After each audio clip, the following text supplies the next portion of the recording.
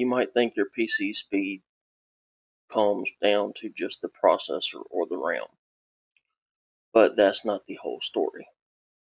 The real secret is a hidden component working tirelessly to make your computer feel responsive and quick.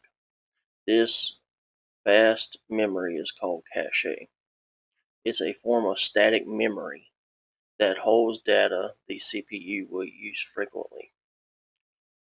Cache is broken down into three levels: level 1, level 2, and level 3.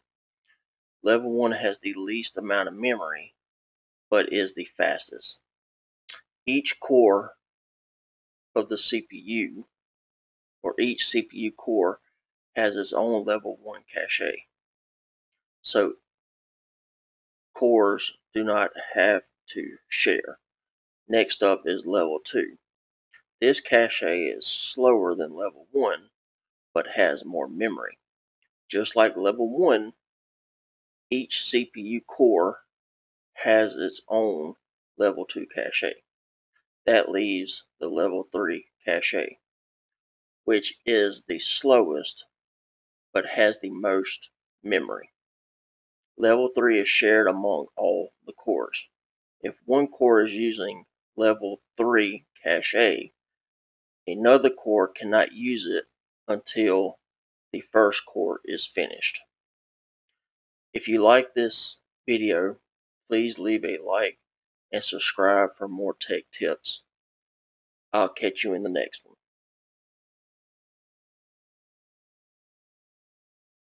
You might think your PC speed comes down to just the processor or the RAM, but that's not the whole story. The real secret is a hidden component working tirelessly to make your computer feel responsive and quick. This fast memory is called cache. It's a form of static memory that holds data the CPU will use frequently. Cache is broken down into three levels: level 1, level 2, and level 3. Level 1 has the least amount of memory, but is the fastest. Each core of the CPU, or each CPU core, has its own level 1 cache. So cores do not have to share. Next up is level 2. This cache is slower than level 1, but has more memory. Just like level 1,